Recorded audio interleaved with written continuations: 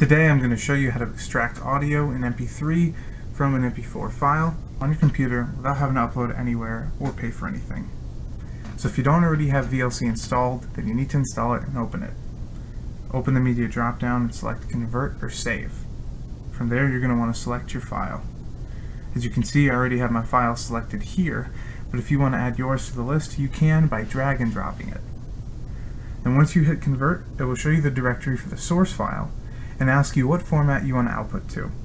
In this case, I already did MP3 the last time I used it, and it saved that preference. So select your destination output and file name, and then hit Start.